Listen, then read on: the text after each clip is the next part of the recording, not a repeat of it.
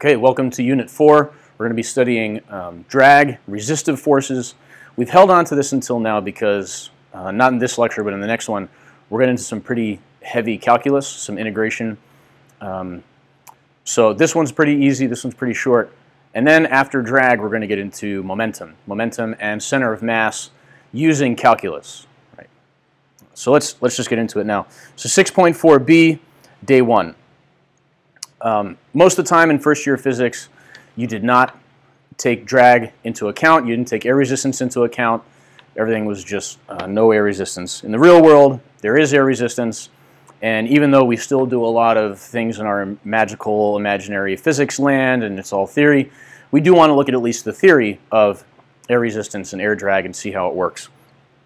So without air resistance, the graphs for position, velocity, and acceleration versus time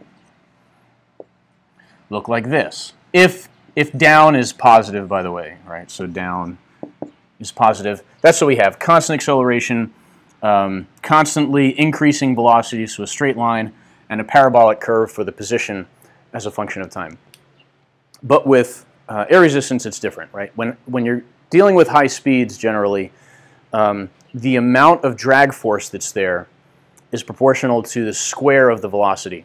And this is the Crave equation that's on your packet, right? D equals 1/2 Crave, C rho A V squared. And it's, don't forget the 1/2, right? So D, this is the force of drag, the drag force, that's what D stands for, equals C rho, or 1/2 C rho A V squared. So it's Crave, but don't forget the half and the squared at the end. C is the coefficient of air resistance. And this depends on the fluid through which the thing is moving and the nature of the surface itself. So it's a very smooth surface, that'll be less, right? If it's a very rough surface, so something like a tennis ball, it's more. Rho is the density of the object, or the density of the, it's the density of the air where it is. Density of the environment, the fluid, whatever it is. And then A is the cross-sectional area of the object. So if we have something that's spherical, that's falling, what we care about, A, represents this, we'd have to find this, the area of this circle here as it's falling. Okay, that horizontal cross-sectional area. And then V obviously is the velocity, right? So the force varies, the drag force varies as a function of time. One of the things we're going to be doing here is finding what is the terminal velocity. As things fall, the drag force increases, and at some point we reach a place where the force of gravity is equal to the drag force. At this point now, it reaches velocity and it just stays there. It's not going to increase anymore. There's no more acceleration because these two forces are equal. The net force is 0. So when something is first dropped, force of gravity is pulling on it, it has no velocity, and so that's what the free body diagram looks like. As it's speeding up, here's the force of gravity, but the drag force is less than this. That means this is still accelerating. And then at some point it gets to this place where these two forces cancel out. The acceleration graph then is going to look something like this. Acceleration versus time. We're going to get into that a lot more in the next lecture, but just so you can see it now, that's what it looks like. And so if I know this, though, if I'm asking about the terminal velocity, at terminal velocity, that's when Fg is equal to Fd.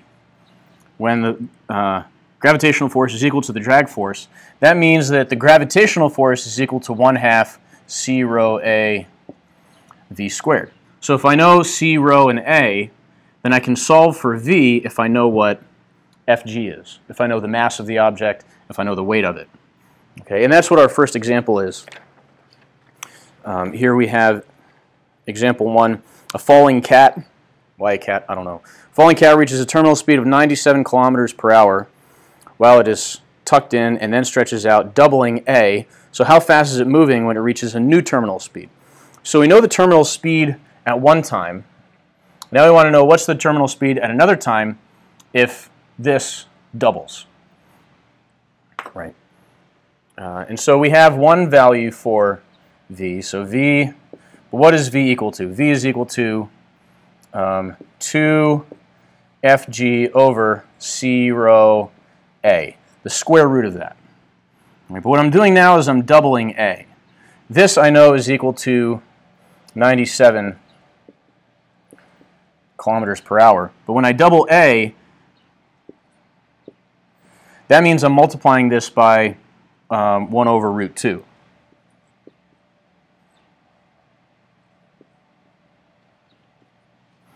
Okay, so 97 times the square root of 1/2 is 68.6 kilometers per hour. Okay, don't need to know anything else there, just knowing how A, the cross-sectional area, is proportional to the velocity, which we can solve for from this equation and find. Okay. Next example is a little bit more involved.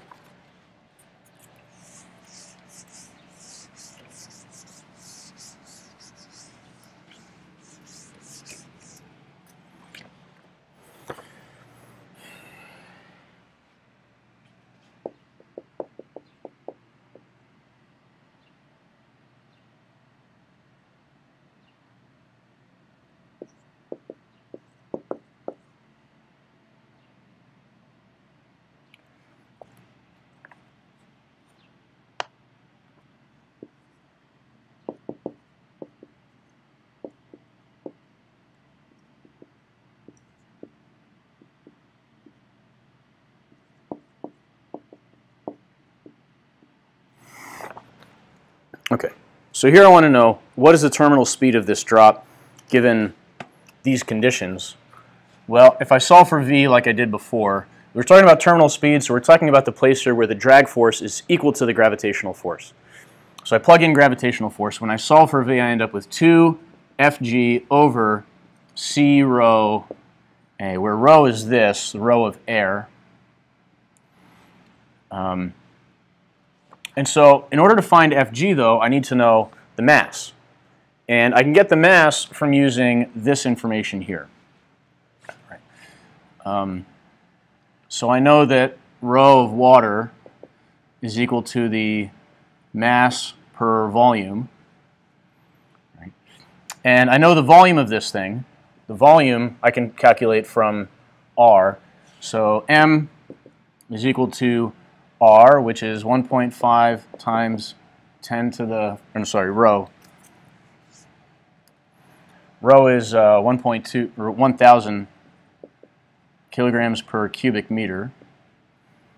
And the volume of this drop is 4/3 pi r cubed, and R is 1.5 times 10 to the negative third. So we're going to cube that. So then this tells me that the force of gravity, multiply this by 10, I'm going to 1.39 times 10 to the negative fourth. I also need to know the cross-sectional area. So area is 2 pi r. R is 1.5 times 10 to the negative third. Rather, A is pi r squared, sorry. And so this is 7.06 times 10 to the negative sixth. Square meters. This is in newtons. So I plug these numbers in here, and so I get 2 times the square root of all this, 2 times 1.39 times 10 to the negative third, or 10 to the negative fourth, sorry, looked at the wrong line over there, over C, which is 0.6, times rho of air, which is 1.2, and then A, which is 7.06 times 10 to the negative sixth. Right. And when you put all that in, we end up with is 7.15 meters per second. Right. So it's really not moving all that fast. But let's see what it would be like if there was no air resistance. If there is no air resistance for part B, we're just using VFTAD, so we can say that VF squared equals 2A delta Y. A is G in this case.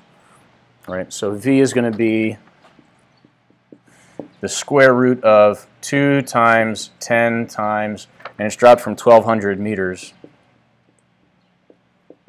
This comes out to 153 meters per second. So it's a lot nicer to be outside in the rain when the raindrops are moving 7.15 meters per second instead of 153 meters per second. And that's it for this lesson.